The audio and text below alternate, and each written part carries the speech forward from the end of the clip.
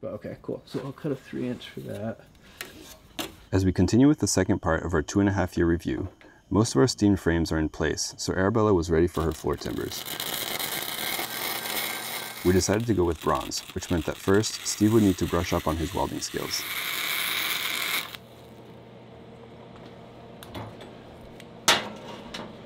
So this is saying 045, we should be running 22 to 28 volts and 100 to 250 amps. Use the low side range for iron or nickel-based alloys, middle range for bronze alloys, high side for copper.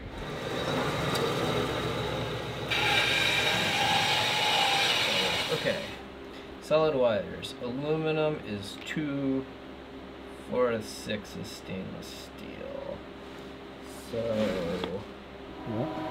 So I was hearing at like 301 for wire speed.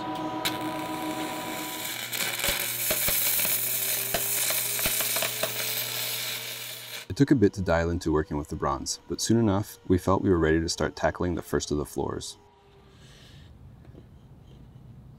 I think we're gonna kind of have to just... I think we're gonna have to just make one. Pony up and cut it, yeah.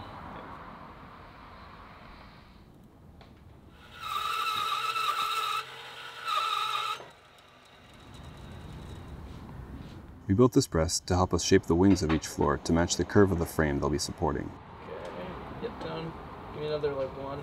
For our first attempt at bending something to a shape, I'll take it. As Grandpappy would say, it's within spitting distance.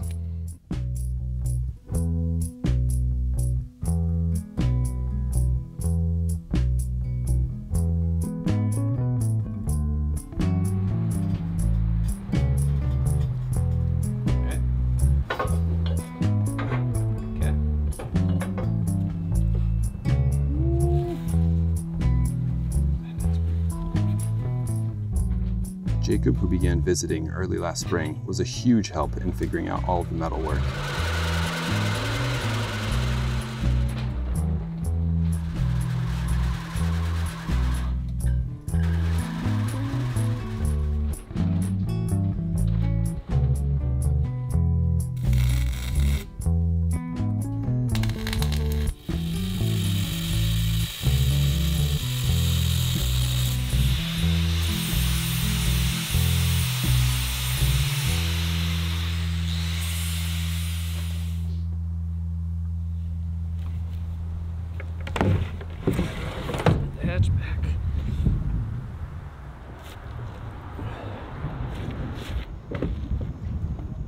We finished taking Victoria apart, saving whatever we could to later incorporate into Arabella.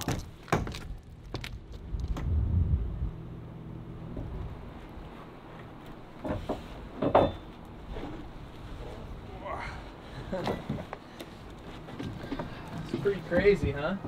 Yeah, this is wild. They go apart a lot faster than they go together. Yes, they do.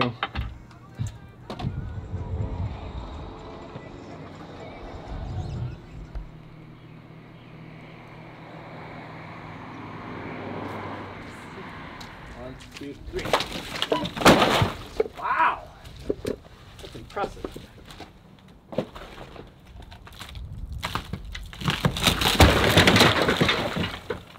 okay? Yep.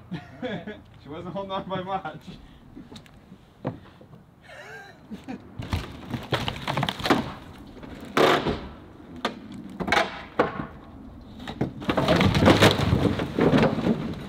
The more we took Vicky apart, we found disintegrated fasteners, rotted and iron-sick wood and timbers, and generations of quick fixes that somehow kept her afloat.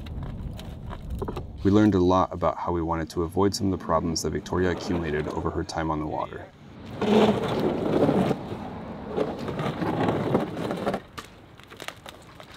God, Steve. Watch out. Go ahead.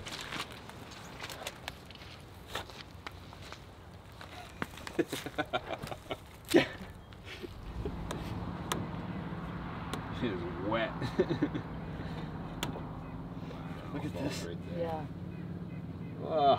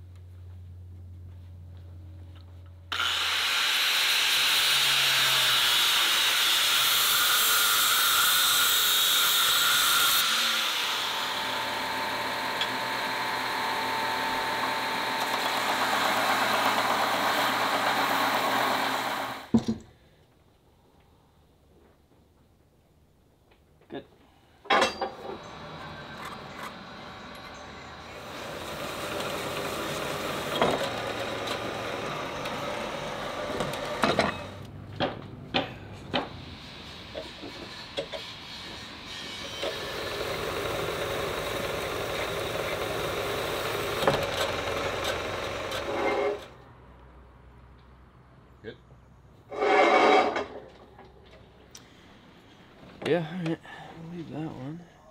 We were coming along with the floors, but bending the wings was taking much longer than we had hoped. So we made a smaller press that I could work on my own, while Steve kept moving ahead on other work.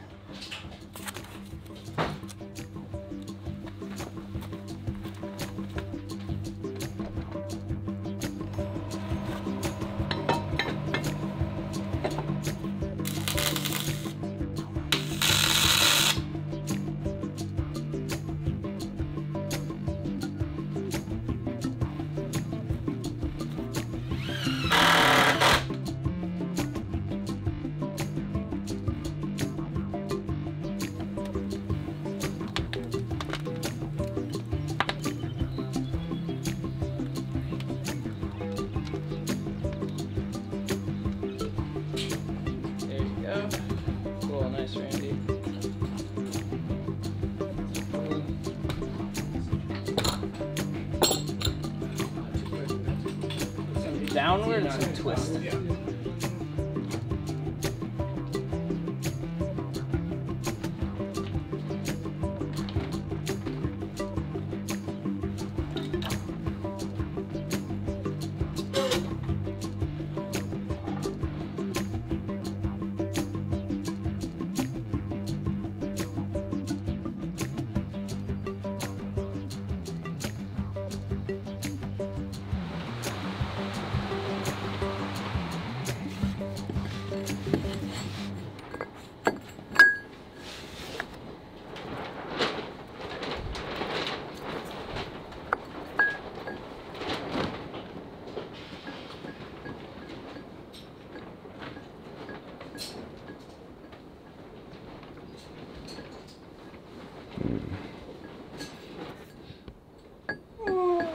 Yeah.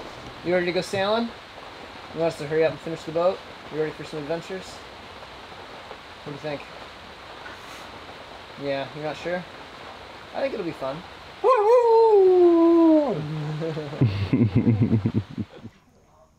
After we completed the stern bronze floors, we could move on to making the engine beds, and we had pulled some locust out of the woods with this in mind.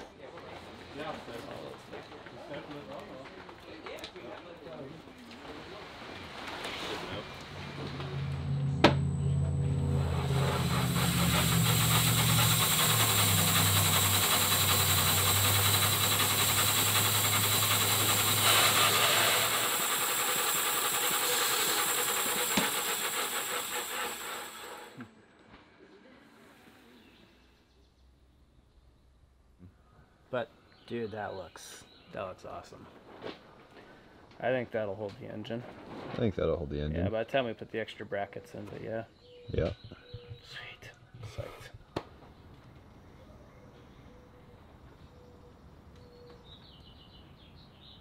We cut out the sole beams that will later support the interior spaces of the boat.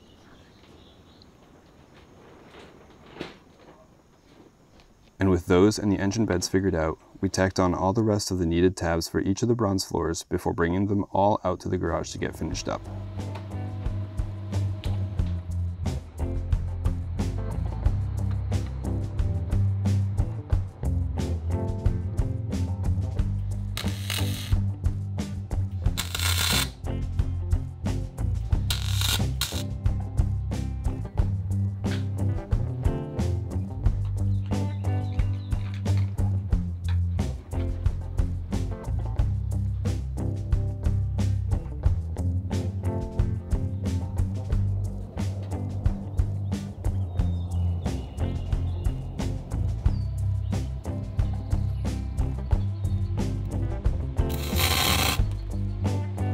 It was so much work getting these floors done, but we were really happy with the results and looked forward to showing them off at our third open house last May.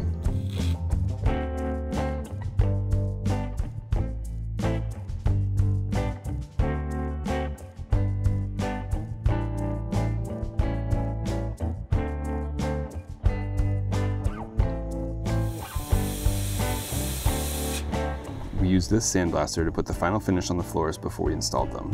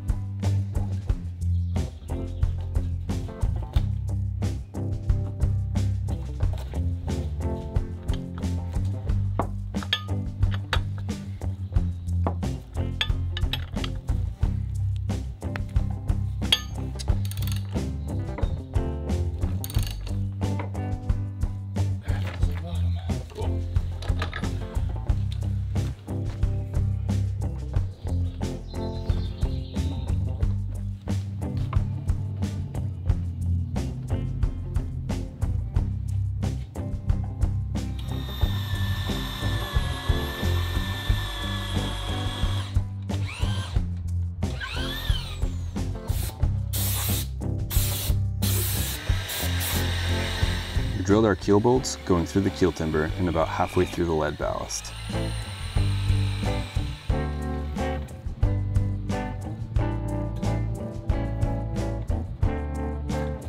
Then, we carved out pockets that met up with the bolts.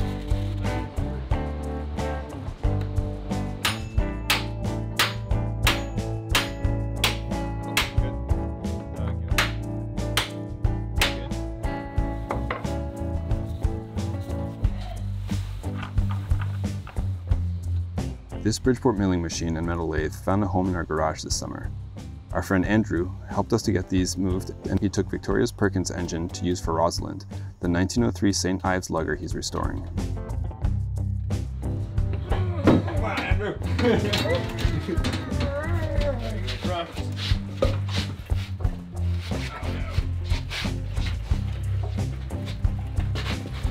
Where are we going? Doesn't really matter. Just somewhere towards the center. It was finally time to start the process of planking, and we got everything prepared for the garboard planks.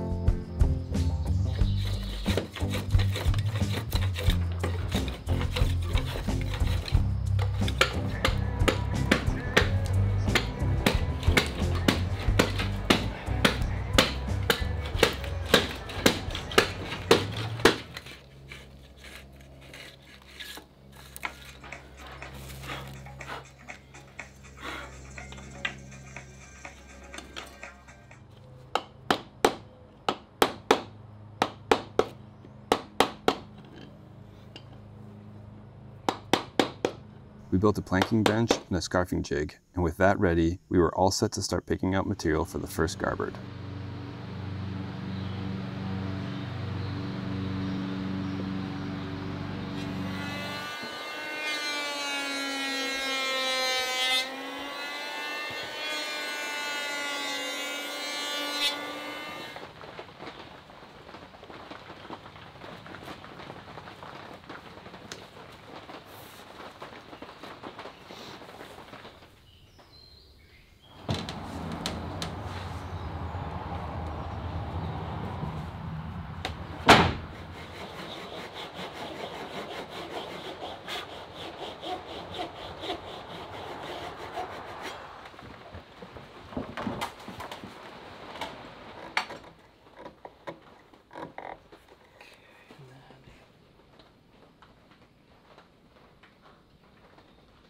Before we attached the garboard plank, we put in what we called stop waters.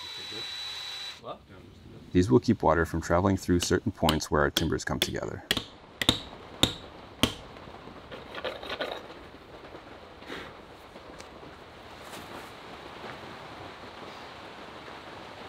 We also put in this bronze hull strapping. The diagonal arrangement will strengthen Arabella's hull, and we hope that it will keep her sailing for a very long time.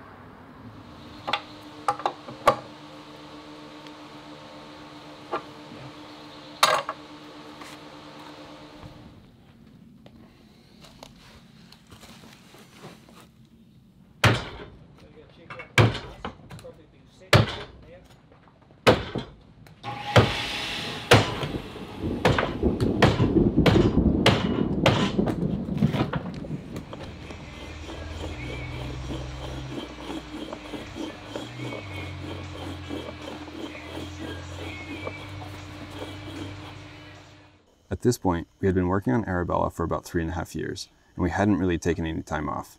So we got out our climbing gear and headed to the mountains for a bit to try and recharge.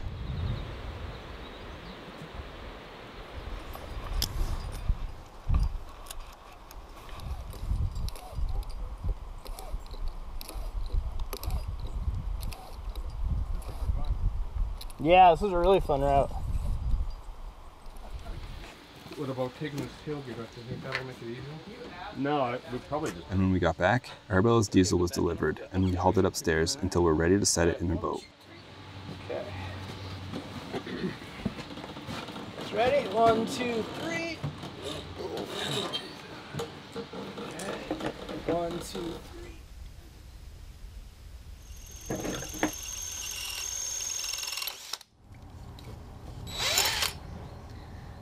Smoking.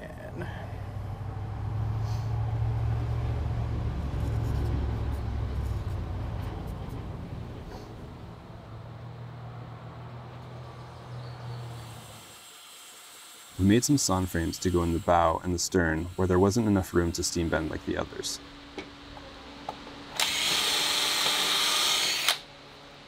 We got our cedar out of the garage and set them up on a rack out front so they could finish seasoning through the winter. Joe got the Bridgeport and metal lathe working again, and we started work on our prop shaft assembly.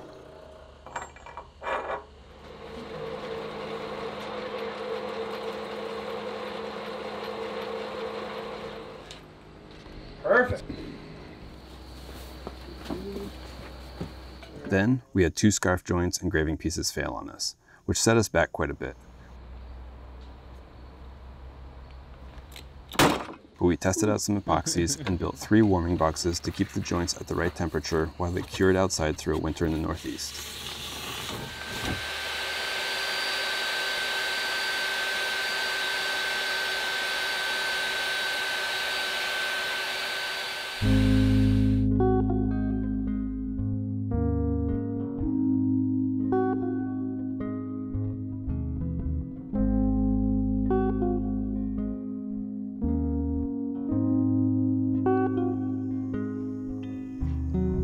Arabella is not the boat most first-time builders would jump into. But jump in we did, and we've tried very hard to do everything the right way, even if it takes a while.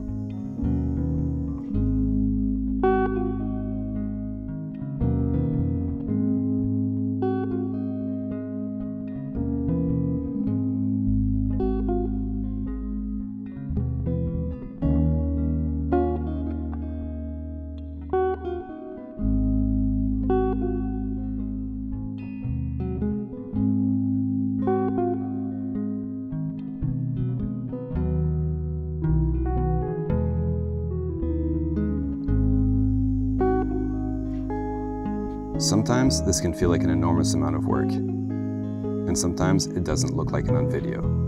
But there's no fast forward or time lapse here in the boathouse. We always knew a dream like this wasn't going to come easy or quick, but just like you, we can't wait to see where we go from here.